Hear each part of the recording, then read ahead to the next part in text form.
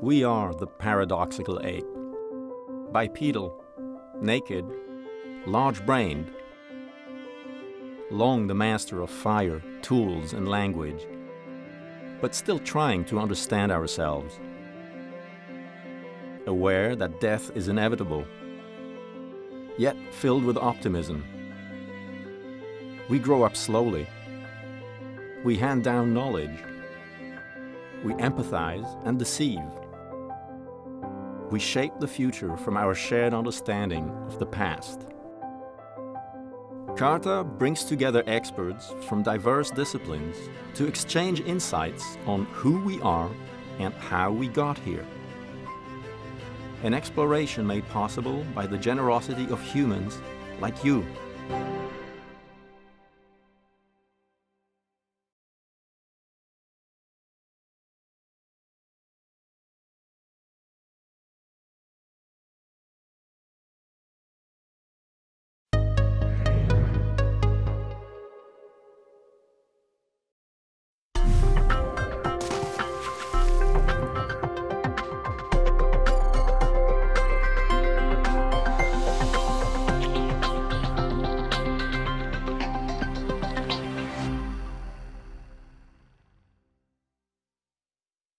I'm really delighted to be here and kind of kick things off by talking about the evolution of human walking and human running.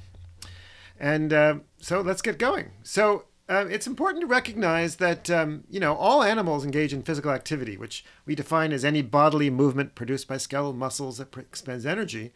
But only humans exercise, which I define as discretionary physical activity, which we undertake to sustain or improve health and fitness. And of all the major kinds of exercise that we do, and on the major kinds of physical activity that we do, nothing is more common than walking and running.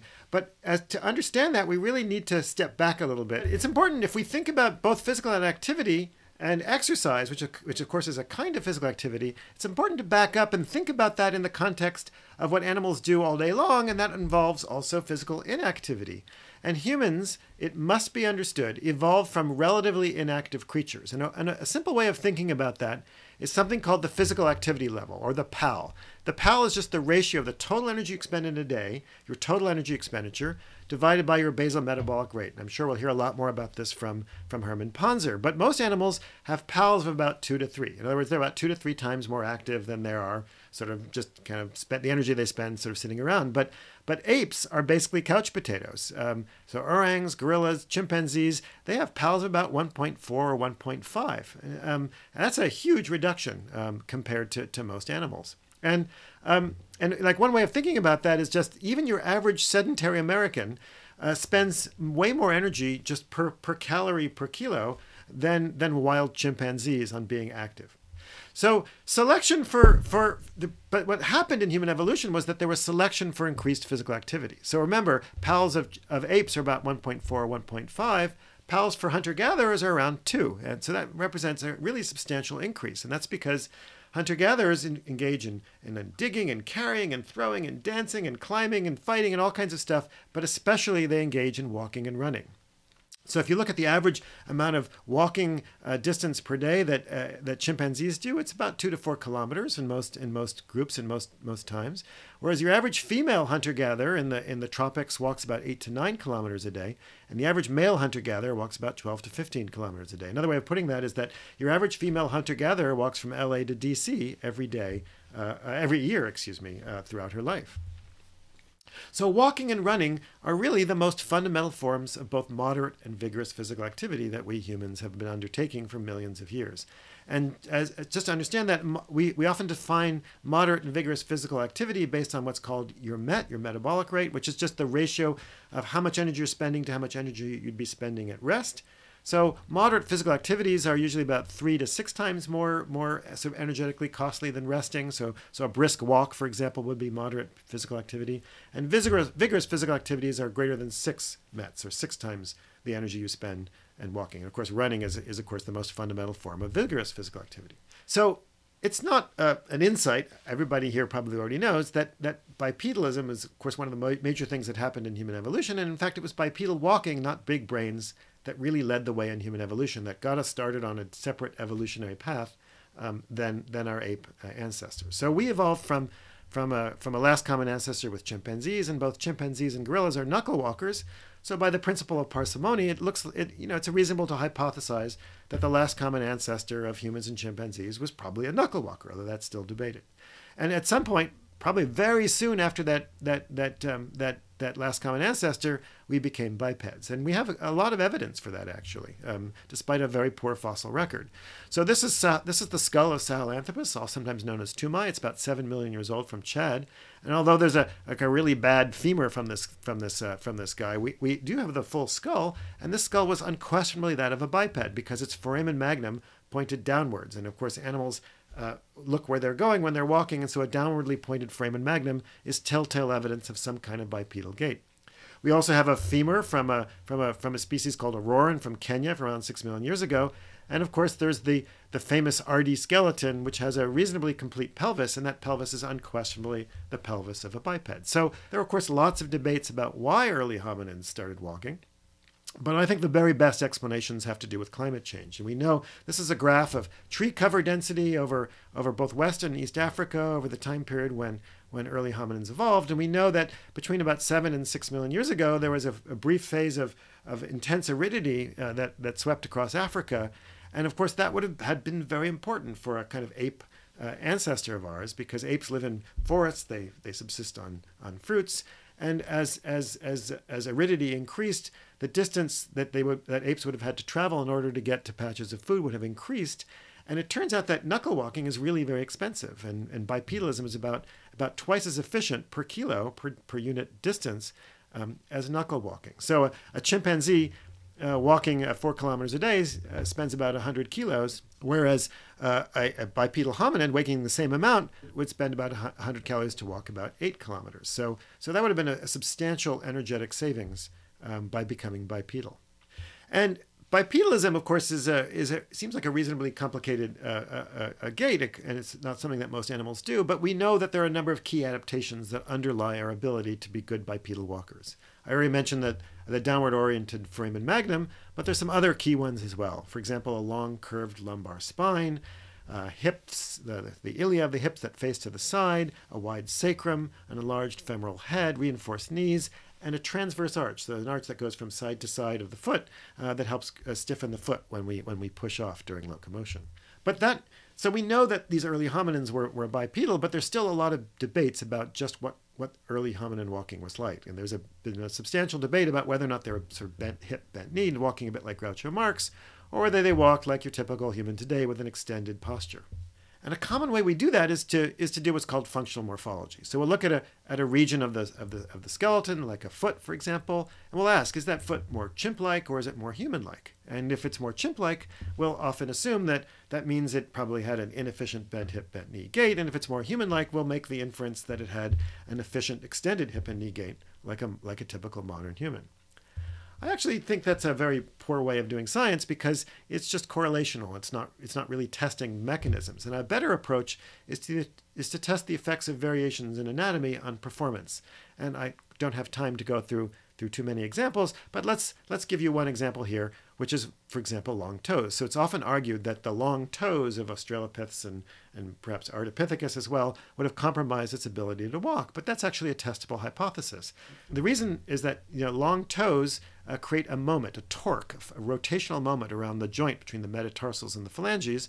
That's the product of the force of the ground times the moment arm of that force, and that has to be countered by the flexor force that's produced by the muscles times its very, very tiny moment arm, because the muscles run right close to the joint.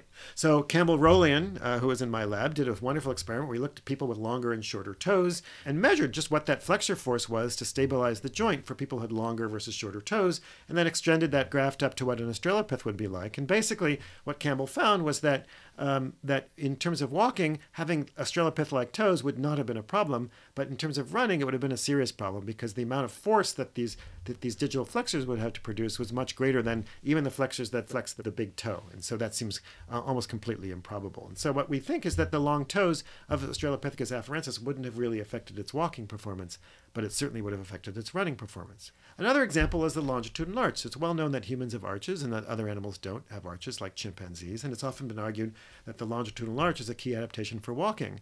And we should be a little bit suspicious about that because, of course, there are a lot of human beings around today. Probably about a third of the people watching this conference don't actually have a full arch in their foot, and they can walk around. And it turns out that chimpanzees also walk, and they create stiffness, but not through their arch, but they create stiffness by using muscles, because muscles can stiffen the midfoot. And Nikolauka, also former member of the lab, did this kind of research, and we did some further experiments. But yes, it's true that the longitudinal arch makes the arch of the foot, the midfoot, much stiffer in humans than chimpanzees, about 4 times more stiff. But the muscles of chimpanzees can still stiffen their feet about 8 times more than, say, macaques can do it. So you don't actually need a longitudinal arch to stiffen the midfoot for propulsion. And so I don't think we should say the absence of a longitudinal arch in early Australopithecines meant that they couldn't walk like you or I.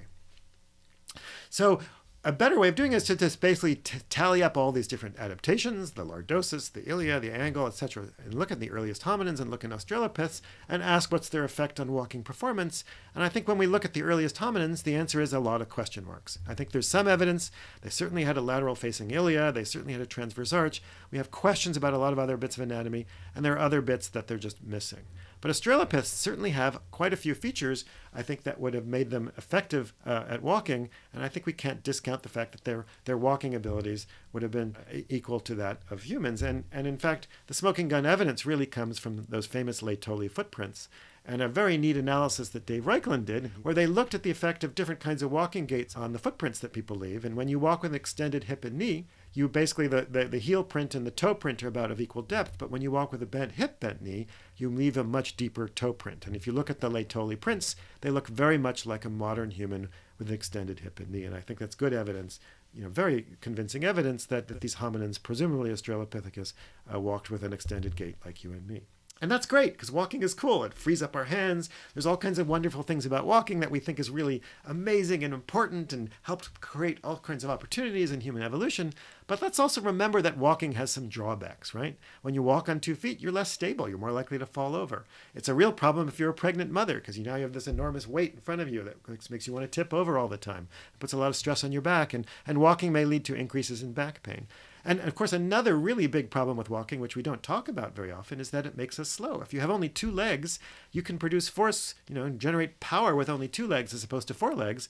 And that makes us, by definition, about half the speed of similar sized quadrupeds. And so somebody like Usain Bolt, who's the world's fastest sprinter, he can run about 37 kilometers per hour. And that's way less fast than, a typical lion that can run about 80 kilometers per hour. And of course, very few of us can run as fast as Usain Bolt. Most, fit, reasonably good, fit human beings can run only about 24 kilometers per hour. So we would have been, easy pickings for carnivores back in the day as a result of our being bipedal. So that would have been a very, very serious problem. And so a reasonable hypothesis is that because we were slow bipedal walkers, we had to find other ways to avoid being eaten by predators. And one hypothesis that I put forward, and you'll hear more about it from Yana Kambarov, is that although we think about hair loss and the increase in sweat glands as being crucial for running, maybe it was actually really important for walking, because hominids foraging out in the midday sun would have had an advantage because they could lose heat, dump heat more effectively than carnivores who could have chased them. Maybe the ability to forage in the middle of the day when it's really hot by sweating and having not so much fur was a really important advantage for being bipedal. Time will tell as we test just when we lost our hair and when we increased our sweat glands.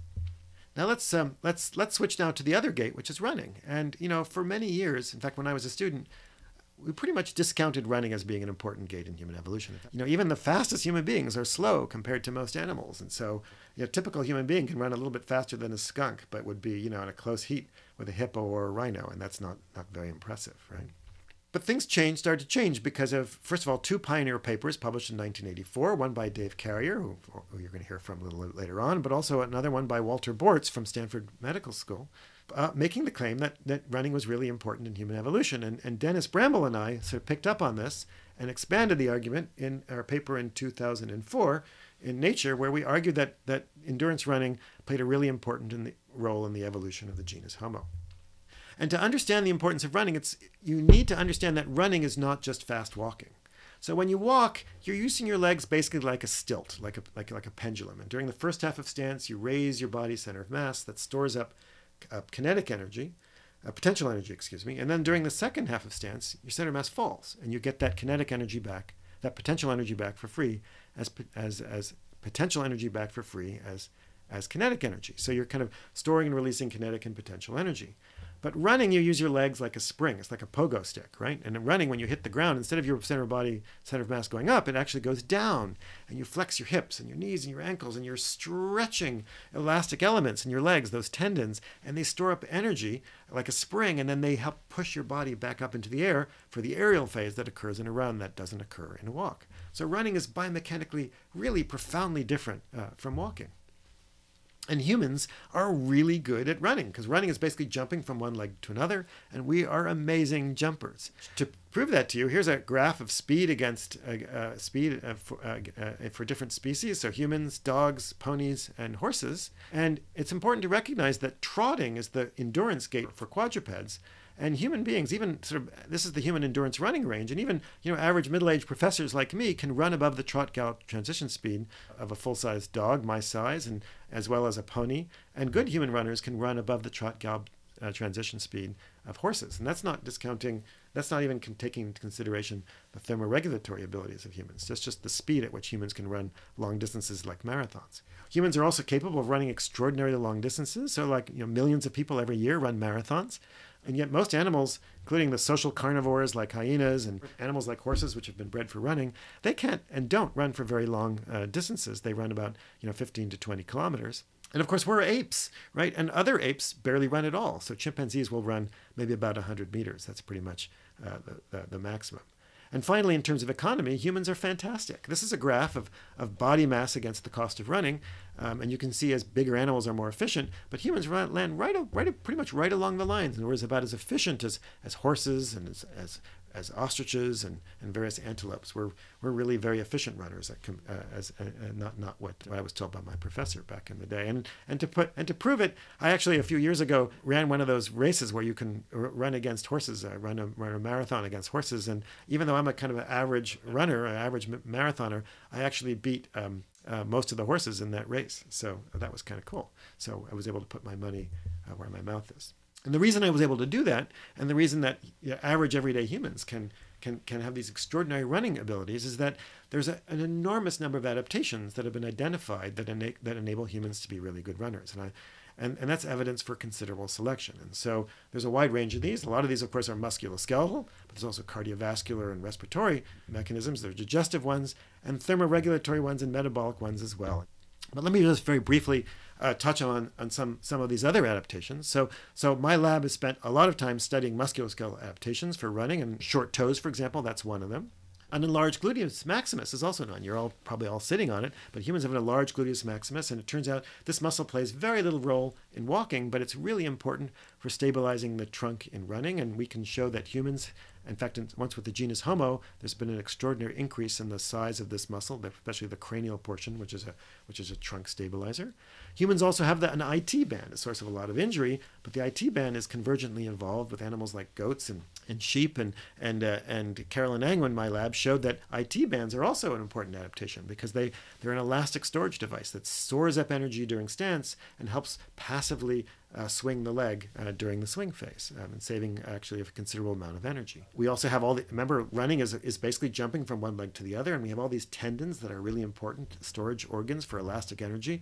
So chimpanzees and gorillas, for example, have tiny little tendons. That's the length of Achilles tendon in a gorilla, but in humans it's more than half the length of the shank, and we have all these other tendons in the IT band. Again, these are important elastic energy storage devices. And we also have elastic energy storage devices in our feet. So some people think about the longitudinal arch as being a key adaptation for walking, but I actually think it's really more an adaptation for running. Again, you can walk without a longitudinal arch, but it's really hard to run without one.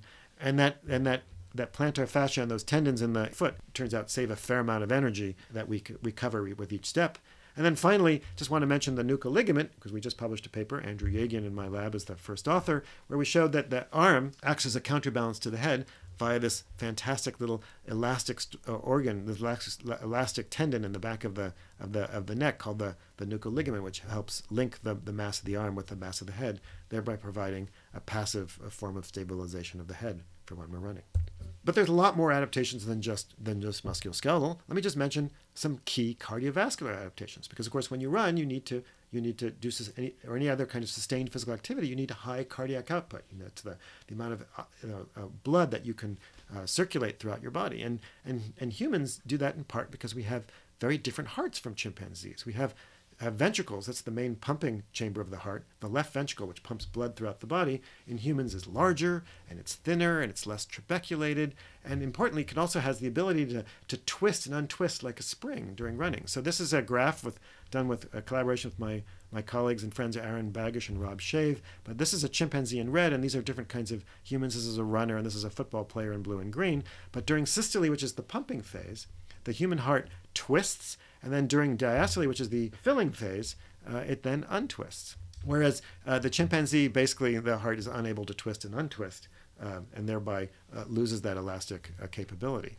So humans, like human runners, can have way larger cardiac outputs when standardized, so liters per minute standardized by body mass, than chimpanzees and gorillas. And even humans that don't have really big endurance-adapted hearts, like football linemen, still have way more ability to produce high cardiac outputs per unit body mass than chimpanzees and gorillas. So those are important adaptations for vigorous physical activity.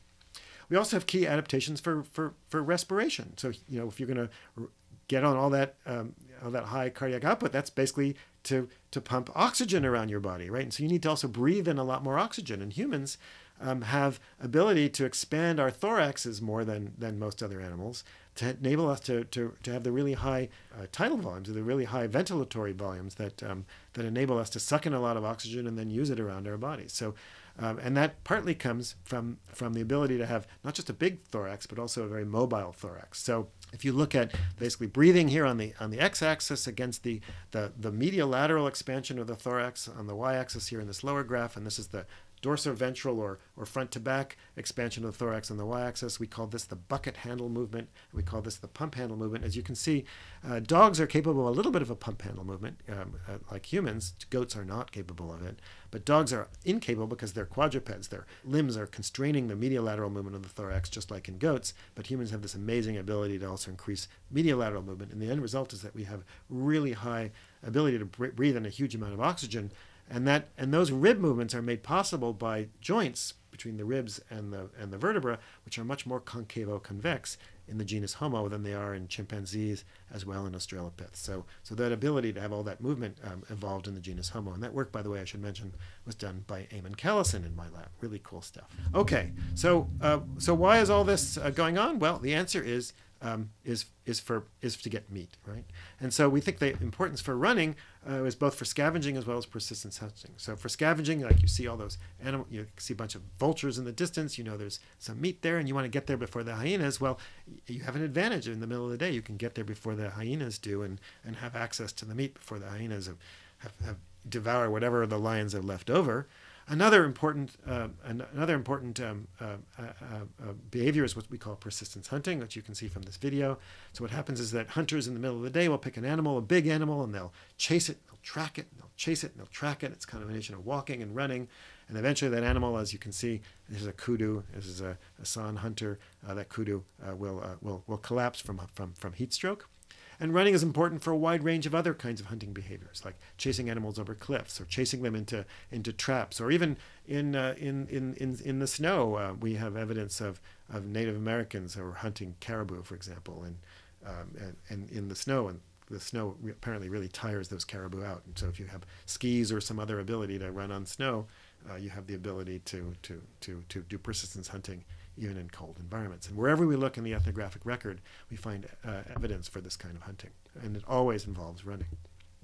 And I also want to dispel the myth that running is just for men. When we look in the ethnographic record, wherever we look, if you start looking, you find evidence that women also do it too. So for example, among the San, Nisa, for example, in her autobiography, as told to Marjorie Shostak, she describes actually several events in the book where she ran down animals or ran to scavenge. So and there's also evidence, for example, from the Agta hunter-gatherers in the Philippines, where men tend to use like lots of big weapons, but women often run down deer or pigs among the Agta. And so it's true also in Australia and elsewhere. So let's not think that running is only for men. Women are just as good at running as men. And finally, an evolutionary approach helps us understand how and why we evolved to walk and run. But it's also important to remember that walking and running still matter, right? Because we live in a world in which we've now created all these machines that do all our work for us, and we now walk less. And one way of measuring that is looking at steps per day. So typical Americans take about 4,700 steps per day. That's based on really large samples of people from people's cell phones and stuff like that, from pedometers. But for example, hunter-gatherers like the Hadza take about 16,000 steps a day. The Tarahumara we've measured take about 19,000 steps a day. So there's been an incredible decrease in just average daily number of steps per day.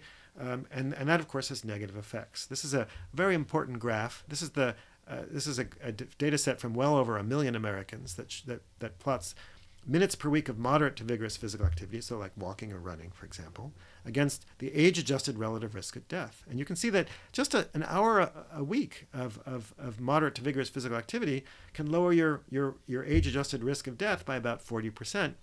And if you get down to the World Health Organization recommended minimum, which is 150 minutes a week, you actually get a 50% reduction in your relative risk of death. And if you go all the way to the pre-industrial levels that we see, say, among the Hadza or the Tarahumara, you get down to almost a 70% reduction in your relative risk of death. So we are suffering really quite seriously from the fact that only about 20% of Americans actually meet that World Health Organization recommended minimum of 150 minutes a week. Another thing that's different, of course, is that we also walk and run weirdly. Like back in the day when we walked, we were either barefoot or we wore very minimal shoes. And now we wear all these fancy schmancy shoes that are comfortable or sexy or whatever, and they have all kinds of cushioning. Back in the day, people used to carry stuff when they walked. They'd carry water, they'd carry firewood, they'd carry food, they'd carry their babies. And now we carry almost nothing, maybe sometimes a little bit of a backpack, and that's about it. So walking has changed in all kinds of fundamental ways. And running has also changed, right? People used to run barefoot or in minimal shoes, but now the majority of people in Western countries like the United States running these very cushioned shoes. And of course, that changes how we run our kinematics. So people who wear cushioned shoes are very often land really hard on their heels and they overstride, whereas people who are barefoot are forced to run what I call a barefoot style, which involves less overstriding and more of a flat foot when they land, more often a forefoot strike. People like who ran in the past, hunter-gatherers, they didn't run every day. They weren't training for marathons. They didn't run very fast. They tend to run like 10-minute miles, and they would run only occasionally. And they were doing huge distances every week. Whereas people like me who are training for marathons are running 5 or 6 days a week, and we're doing 50, 60 miles a week, and we're often doing it really fast. And whereas people used to run on trails, today, of course, a lot of us run on streets. And so all of that leads to much higher rates of injury. And so fundamentally, walking and running are the most fundamental physical activities that we evolved to do. And it's important to remember that it's a mismatch when we don't do them, right? Where our bodies are not well adapted for a lack of regular physical activity, and that most basically includes walking and running. And there are many, many examples. I already showed you the data for the sort of relative rate of curve, but since we're now confronting an epidemic of COVID, let me show you some data that just came out last week, which is from California, from Bob Salas, using the data from the Kaiser Permanente system. But they looked at everybody in the Kaiser system for which they've got data on physical activity, because it's actually a vital sign now in the Kaiser system. So they have a huge amount of data. They looked at over 48,000 adults and individuals in California who did not get that minimum 150 minutes a week that's recommended by the World Health Organization, compared to individuals who got 150 minutes or more. And this is after adjusting for age and sex and what they called race and obesity and smoking and heart disease and diabetes and etc.